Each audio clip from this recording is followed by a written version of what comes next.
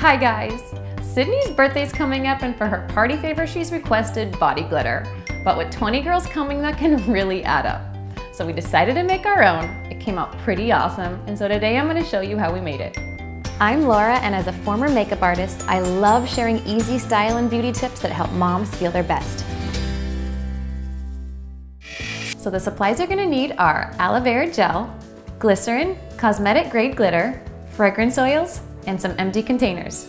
Alright, so to make our base, we're going to start with some aloe vera gel. I'm going to use the clear kind, but you can totally use the green kind as well since it goes on clear and the glitter is going to change the color anyway. You're going to want to make sure it's the thick gel kind though, or else it's not going to stick on your skin as long. Next up is glycerin. This is found in a lot of beauty products for moisture, and this is going to help thicken our base. And you can find this at any drugstore for just a few dollars. Now just give it a mix together. Alright, that's it for the base. It's almost time for the fun part. First, I'm going to add our base to these 4 containers because I'm going to make 4 different colors. Alright, it's time to add the glitter, at least a teaspoon's worth, but the more the merrier. An important note, you'll want to make sure this is cosmetic grade glitter, not craft glitter, because it can be extremely rough on your skin. Before we give it a mix, we're going to add some scent. This is my favorite part. I'm just adding about 5 to 10 drops of fragrance or essential oils in each. Oh, this smells amazing. Now go ahead and mix it up.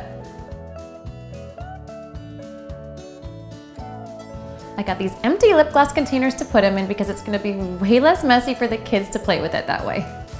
To get the mix in there, put it all into a plastic bag, cut a tiny hole in the corner, and then squeeze it in. Alright guys, that is it. They came out so cute and they smell even better, and the girls are going to be so excited. Whoa, it looks so awesome. This smells like marshmallow cake. I can't believe how easy this was. It's the perfect inexpensive party favor or activity. I don't know what it smells like, but it smells good. I made 20 of these for Sydney's birthday for less than $2 each, and even added some fun labels. It stays on all day but easily comes off with soap and water. Let's make all the colors mixed together on So it's rainbow! Alright guys, we had so much fun with this and we hope you do too, and we'll see you next time. Bye guys! Bye guys! We hope you have a fun day!